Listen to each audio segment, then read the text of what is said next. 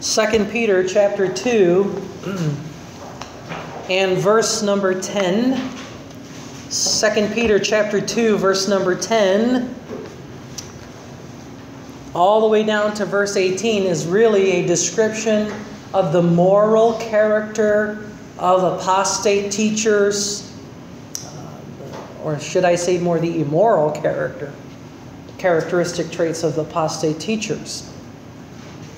So verse number 10, 2 Peter chapter 2 verse 10, the Bible says, "But chiefly them that walk after the flesh in the lust of uncleanness and despise government, presumptuous are they, self-willed, they are not afraid to speak evil of dignities." So kung Tagalogin natin ang Bible, ang sabi ng Bible, lalong-lalo na sa mga nagpapas sa kanilang laman ng pagnanasa at lumalait ng makakapangyarihan, sila'y pangahas, panggahas ba o pangahas? Pangahas. Matitigas ang ulo at hindi nakakatakot na alipustain ang mga may kapangyarihan or the dignitaries or yung mga may luwalhati. The word there is those that are that have glory, and they're speaking about human government. So one of the main reasons why Peter gives us these lists of descriptions is to warn us about apostasy.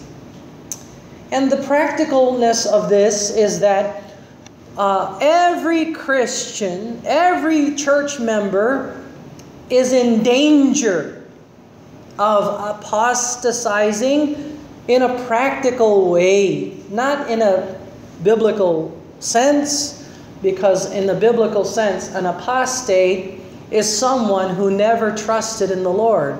That's someone who never walked with God. They came to some knowledge of the truth, but they never embraced the truth. They were exposed to something, but they were never in the truth. They came awfully close. Then, of course, they go their own way, and then they end up in destruction. That is an apostate. Someone who came close to the truth, but now is no longer walking in the truth. He stands against the truth even. That's apostate. Apo in Greek means to stand, and stasis means to be against. So apostate is to stand against the truth. And now, we as Christians, we are in the truth, we continue in the truth, but we are still sinful people.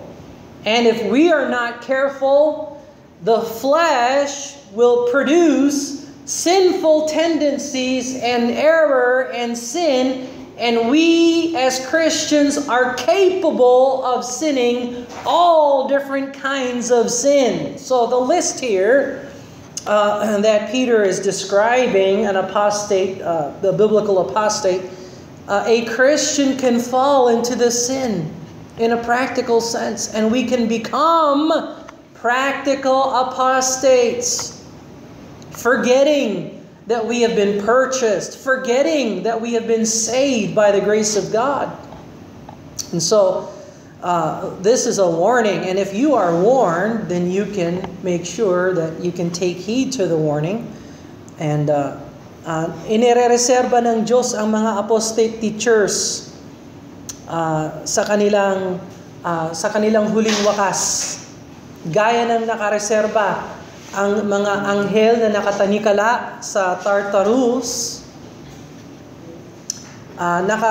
nakareserba ho ang lahat ng mga apostates para sa hatol ng Diyos. Now, as a Christian, we will not go through the judgment of God concerning eternal hell or the lake of fire, because when you're born again, when you're saved, when you know the Lord is your Savior, Jesus was judged in your place.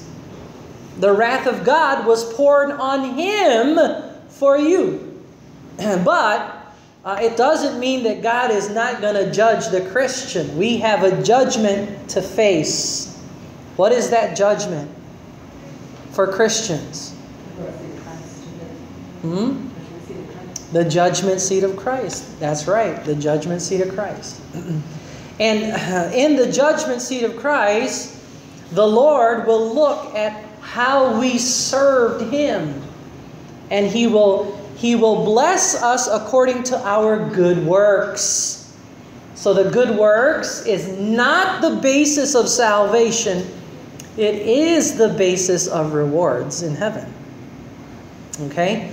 And so, don't get those things confused. So let's look at Peter's description. Tingnan natin yung mga katangian ng mga apostate teachers. So, I have 26 points. And so if I spend 1 minute and every point, we'll be here for 26 minutes at minimum. Not even commenting on it. Just, all right, here we go. And by the way, lahat tayo ay may posibilidad na gampanan ang mga ito. Huwag mong isipin na porke Kristiyano ka, na exempt ka sa kasalanan. No. Ang difference ng Kristiyano sa hindi Kristiyano ay lahat ng kasalanan ng Kristiyano ay pinatawad na ng Diyos. At pwede tayong linisin ng Diyos kapag humingi tayo ng kapatawaran. Hindi tayo humihingi ng kapatawaran para iligtas tayo uli. No, niligtas na ho tayo nung tinanggap natin si Jesus Christ. Ang hinihiling na lang natin sa Panginoon ay kalinisan para maging malinis tayo. Hindi para maligtas tayo uli. No, pag ikaw ay ligtas, niligtas ka na, minsan ligtas ka na forever. You are forever saved. The question is not salvation. The question of cleanliness and is a matter of sanctification, not salvation. All right? But any of these sins, we are all capable of accomplishing. If you are not walking in the Spirit, you will fulfill the lust of the flesh. So, let's begin here. What is the description? Verse number 10. Them that walk after the flesh. Walk after the flesh. Sumusunod sa pagnanasa ng laman. Now, ang laman ng tao ay nagpo-produce ng mga bagay na humihila sa atin sa paggawa ng mali. Now, imagine kung wala kang banal na Espiritu ng Diyos. Imagine kung hindi ka born again, kung hindi ka ligtas. Ay talagang dinadala ka talaga ng pita ng laman. Sumusunod, walang kumukontra sa laman ng taong hindi ligtas.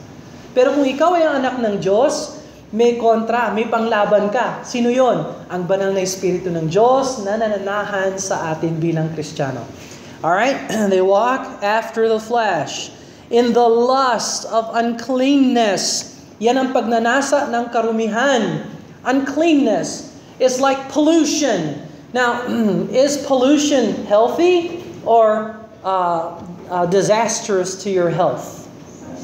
Disaster, no? Ang pollution. No?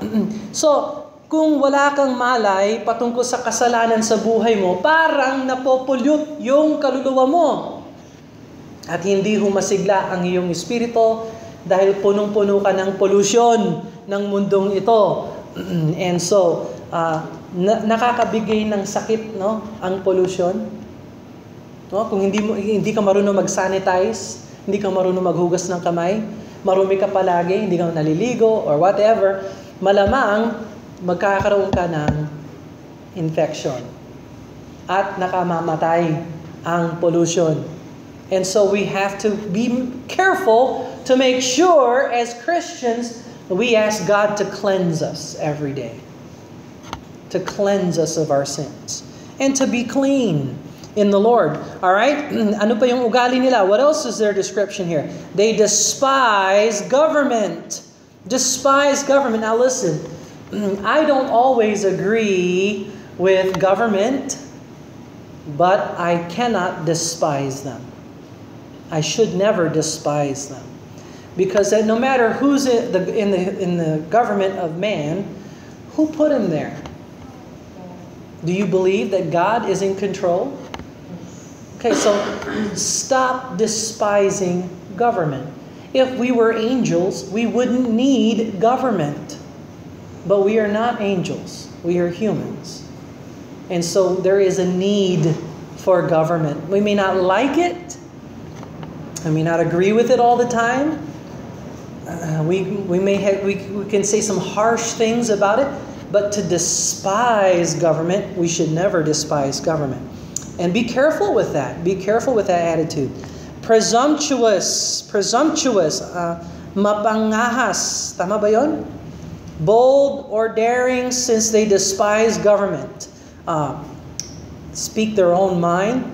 They don't care what they say. They don't care what comes out of your mouth. You got to be careful with that. You got to be careful what comes out of your mouth. It matters what you say.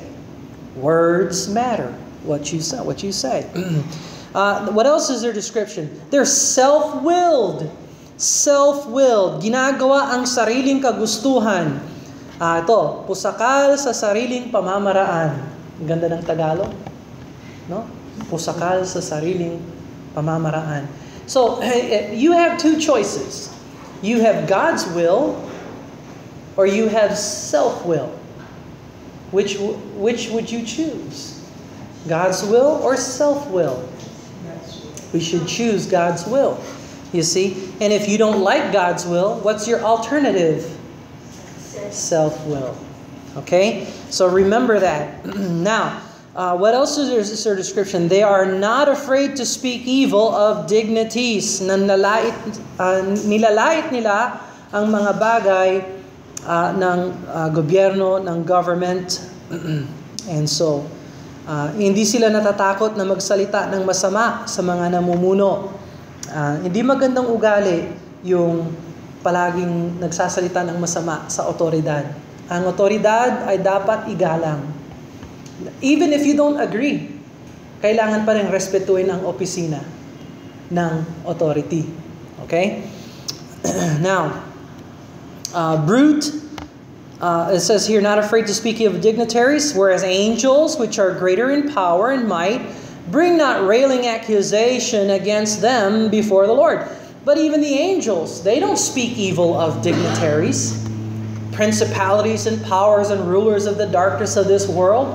The angels, they don't even speak, they don't deal with demons. They go to the Lord directly, you see. And that's what we should do. Follow the example of the good angels. Now verse 12, but these as natural brute beasts, para silang hayop na walang bait, may ilap na hayop. Tama ba yun? May ilap na hayop. Ang ganda ng Tagalog, no? Mabangis na hayop, walang training, hindi tinuturo. Okay? So, we should never be like that. God has given us everything to teach us not to become as brute beasts, made to be taken and destroyed, speak evil of the things that they understand not. Nilalait nila ang mga bagay na hindi nila nauunawaan. And so, we all have this tendency, speaking evil of things we don't understand. So if we don't understand something, it's easy to just say something, right? Do we understand the pandemic, the COVID? Do we know all the details? Do we really know everything? No, we don't. And so, to badmouth and to speak bad about something when you don't understand, that's an attitude of an apostate. All right? Just remember that. Let's see. Saan na tayo? Verse 12, right? Shall utterly perish in their own corruption. So yan, ang ugali nila, may corruption. Ano yung corruption sa Tagalog? Kabaluktutan. Or corruption. Pwede rin yung corruption, no? So may kabaluktutan ang mga apostate teachers.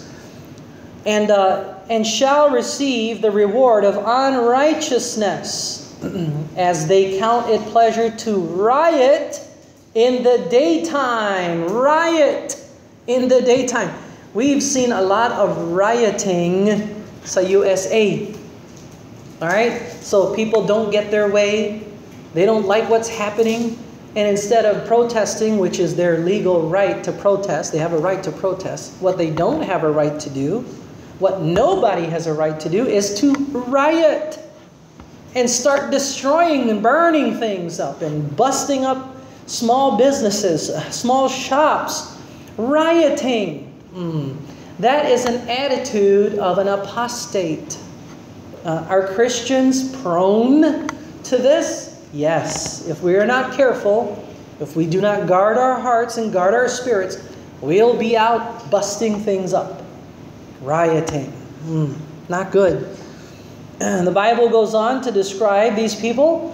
Spots they are and blemishes. Ano yung spots and blemishes? Dungis at batik. Dungis at batik. So, hindi ho maganda ang ugali ng mga apostates. Sila ay dungis at batik. So, may pagkukulang talaga sila. Napakasama ang kanilang ugali. And goes on. Sporting themselves with their own deceivings. So, mapalin lang sila. They are deceitful. But look at here. While they feast with you. Habang kasama nyo sila, kasalo, kumakain, katabi nyo, yung pala apostate na. No? Gotta be careful with that. Verse 14. Verse 14, having eyes full of adultery. Eyes full of adultery, pangangalunya. And they're full of adultery. They're not faithful to their marriage partner. They're looking for lust and adultery for somewhere else, someone else. And that is sin. They cannot cease from sin. They've made it a habit to sin. Walang tigil sa paggawa ng kasalanan. Beguiling unstable souls. Ano yung beguiling? Iniakit nila ang mga hindi matatag sa pag-iisip. So, nangyari na yan sa atin. May pumasok sa church. Nanghingi ng tulong. Huwag sabihin sa pastor. Huwag mong sabihin ito kay pastor. Yun. Humakot ng napakalaking pera. Hindi humingi ng payo. Ano nangyari? Ayun, na-estafa. And so on, we have that problem. Wag tayong magtiwala sa mga visitors. Pagparating nila, masaya tayo, nandito sila, yes.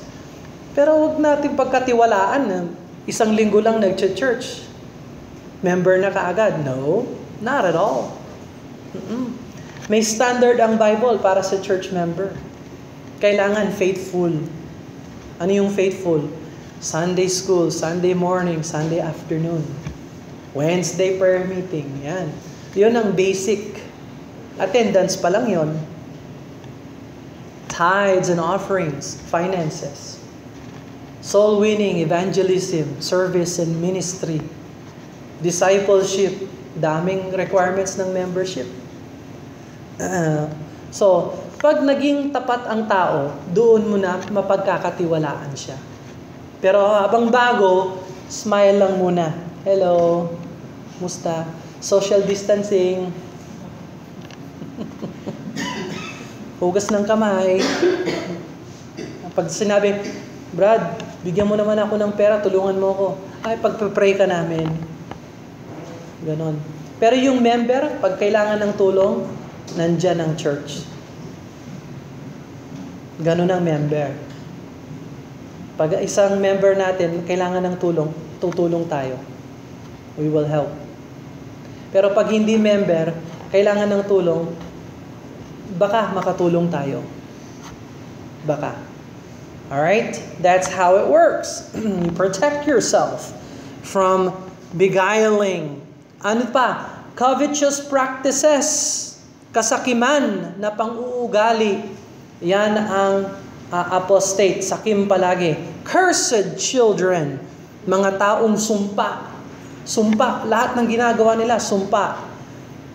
Walang blessing sa Panginoon. Verse 15. which have forsaken the right way. Forsaken the right way. That's apostasy. Forsake the right way. Alam natin ito ang tama, ito ang dapat natin gawin, pero imbis na ginagawa natin ang tama, iniiwan natin ang magandang landas. Apostate yun. Apostate yun. Nag-church ako, tapos 6 na buwan, wala na sa church. That's apostate. Siguro, dapat tawaging Apostate Baptist Church. Mag-church ako kada 6 na buwan lang. May Apostate Baptist Church para may Apostate Baptist member. Oh, yun, at least honest. No, don't forsake the right way. Don't forsake the right way when you get older. Kayong mga kabataan, kapag tumanda kayo, no? Pagdating nyo sa edad, huwag nyong iwanan ang tamang landas. No? Hindi porke, are you listening, William? Listen to me carefully. When you become an adult, it's not like you're saying, well, I'm not going to go to church anymore. No, this is the right way. Walk ye in it. When I get older, I'll just forget church. I'll forget the Bible. That's just for my mom and dad. Well, you're an apostate. That's apostasy. Forsaking the right way.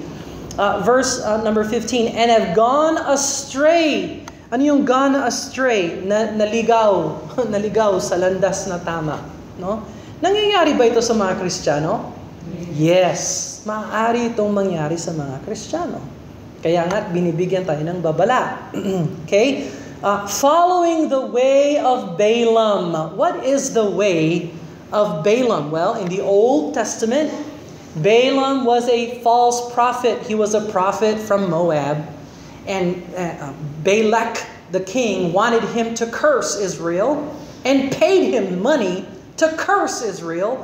But God didn't want him to curse Israel, so he couldn't curse Israel.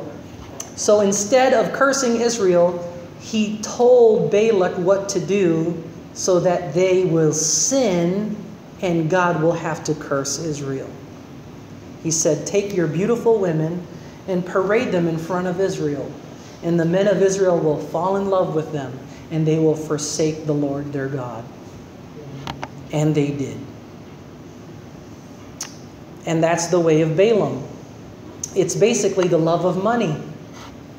The son of Bozor, who loved the wages of unrighteousness. You're controlled by money.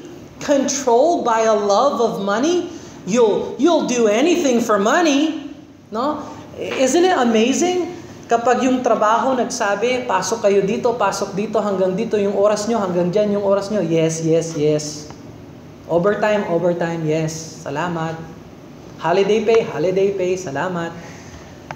Pero pag linggo, araw ng Panginoon, saka na lang ako mag-church, optional. Oh, that's apostate. That's apostate. And there's a lot of Christians who practice apostasy on Sunday. Because you can be at work, but you won't be in church. Ano yan? How is that?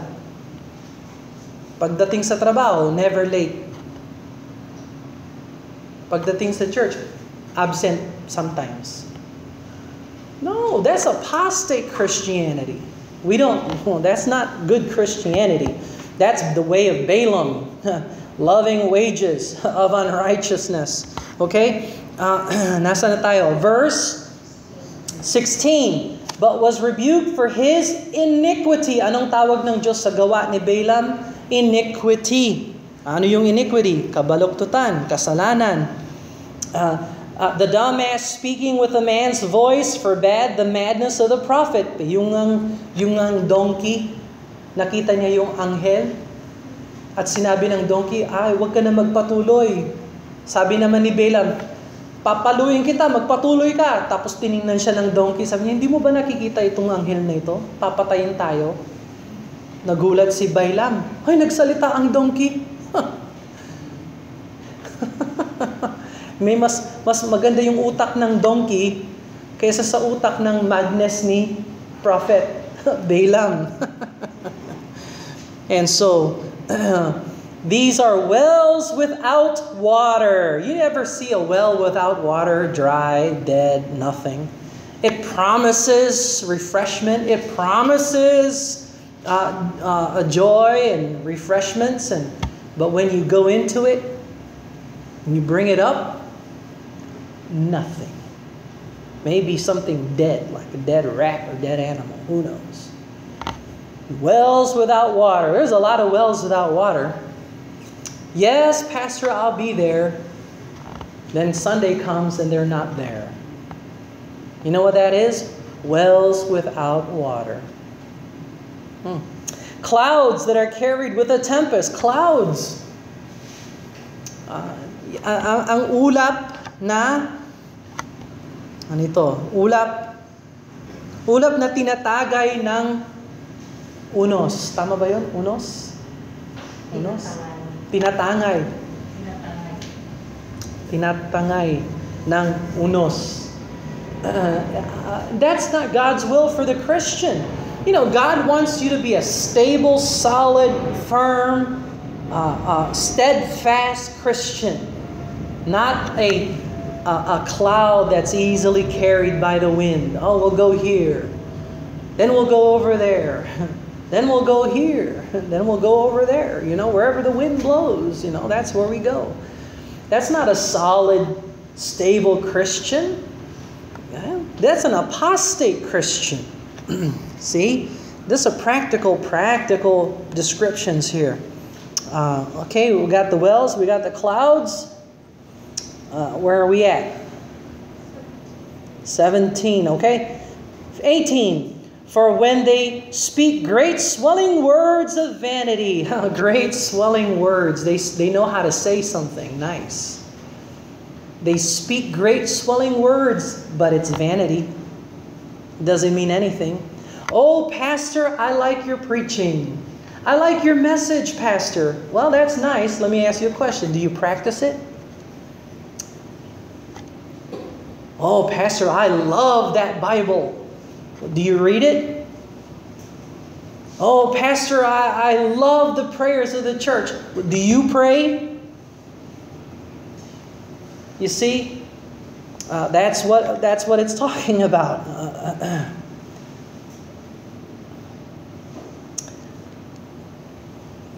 Swelling words of vanity. They don't.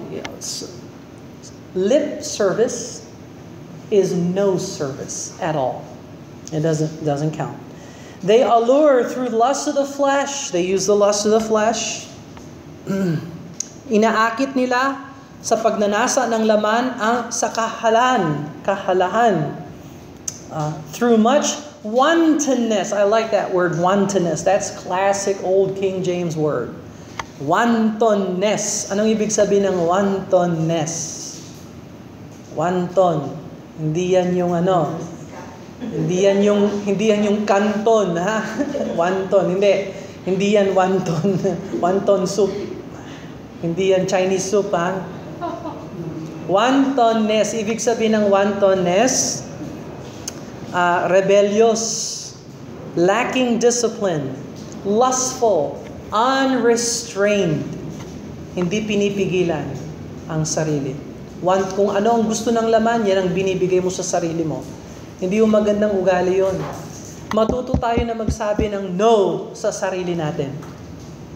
Matuto tayo magsabi no paminsan-minsan. Huwag lang yung yes ng yes. Wantonness yun. Those that were clean escape from them who live in error. So they live in error. These apostate Christians, these apostates, they live in error. Alam nilang mali, pero hindi naman tinutuwid, nabubuhay na lang sila sa kamalian. And that is apostate Christianity. Can all this happen to us? Yes. And that's why we need to be warned. Watch out for these things. Now, look at what it says about those who escape. Those that were clean escaped. So, ano ang way para maiwasan natin ang apostasy? Maging malinis. clean, maging malinis. Malinis sa espiritu, malinis sa konsensya, malinis sa puso, malinis. And the way to do that is to be in sanctification. And you will escape as a result. There's the secret, there's the way to escape. It's called cleanliness. Maintaining a short sin account with God. Maintain a short sin account. Meaning to say, when you fall into sin, if you're a Christian, you fall into sin, immediately confess it before the Lord. Forsake it for the Lord. Immediately get it right with God. Don't allow sin to pollute you, to fester in your life. We have a cleansing fountain. Amen? We have the blood of Jesus Christ. There is a fountain filled with blood, drawn from Emmanuel's veins, and sinners plunge beneath the flood, lose all their guilt and shame. There's forgiveness, so be clean, live clean for the Lord, and you will avoid the 26-27 descriptions of apostasy. Let's bow for a word of prayer and ask the Lord to bless. Nawa, iwasan natin ang apostasy sa buhay natin. Walang magandang sinabi ang Diyos patungkol sa mga apostate Christians. Imagine that. And so the question is, how are you doing in your heart? Are you clean? Are you clean? I'm not asking if you're educated or informed. I'm not asking if you're wealthy, wise, and healthy. Healthy, wealthy, and wise. The question is, are you clean? The only way to escape apostasy is by being clean. And you know the Lord, when you confess your sin, He'll cleanse you. He'll clean you. And you can become clean. And God can bless. But if you refuse to be clean, you are on your way to apostasy.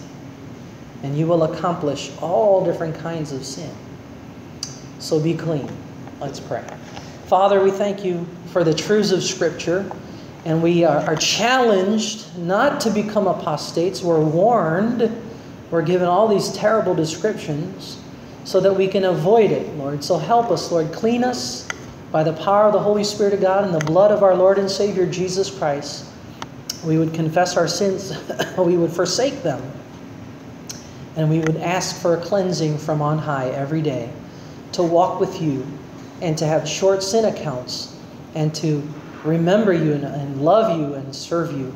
We ask your blessing upon this message, Lord. Practical truths. In Jesus' name we pray. Amen and amen. God bless you. You are dismissed.